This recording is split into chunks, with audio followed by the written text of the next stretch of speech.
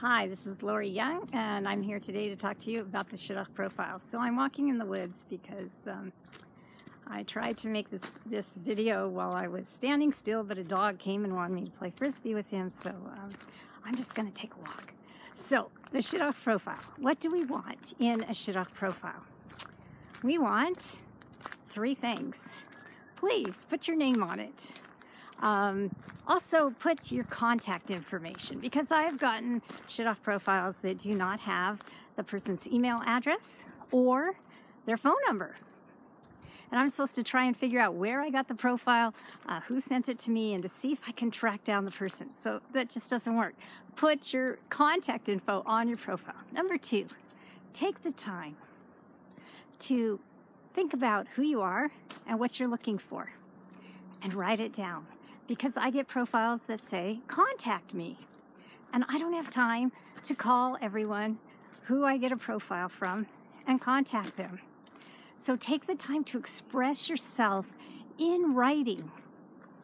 Let's see, which way am I going to go? Okay, this looks better. Take the time to express yourself in writing, telling me a little bit about you and what you're looking for.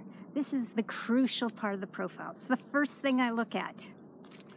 And it serves you, because that way you get the dates that are more applicable to you, and you don't have to waste time with people who don't match with you. Number 3, take a good picture. Your photo is key to connecting with the other person.